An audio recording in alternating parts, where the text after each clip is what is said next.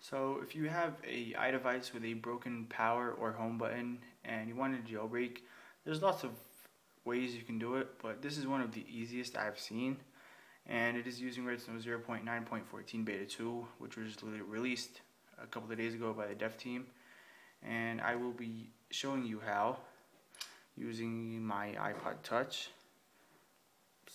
And this works on all iDevices, any firmware, so it does not matter. So to enter your device into DFU mode with a broken home and power button, you need Redstone 0.9.14 Beta 2.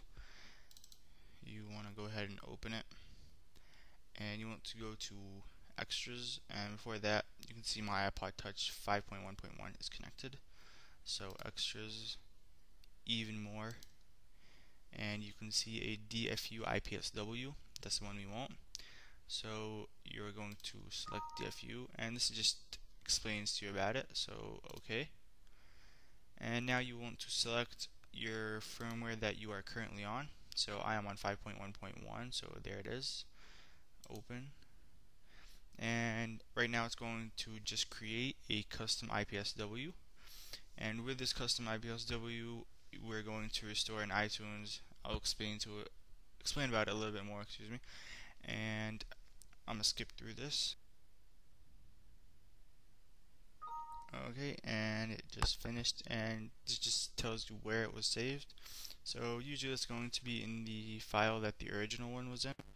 So okay, and now you want to close out of Redstone and open iTunes, and you want your device plugged in. So here's my device, and you want to shift restore on a PC and option restore on a Mac, and you want to locate your enter DFU mode. So open and restore. So now it's going to start restoring, and it's going to be the regular restore process, except the last step. It's going to be in DFU mode instead of regular mode. So I'm going to skip through this. And I have sped this up a bit so I won't bore you guys, as you see. And once it finishes, if you get a error saying that it could not be restored, just ignore it, even though that it was restored. And you are going to get that the iPod was detected in recovery mode, and that is good because that's what we want. So okay, and if you see on the device, it is in recovery mode and it has a black screen. And to jailbreak your device now, you can watch my full video on how to jailbreak. This is just a quick view.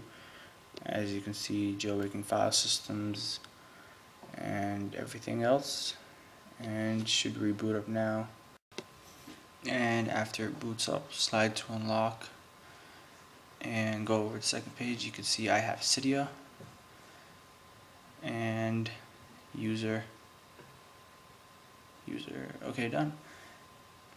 Oh, no internet. Well, anyway, so that's about it. So if you like this video, give it a thumbs up, subscribe to my channel for more videos. If you have any questions, post them in the comments down below, and peace.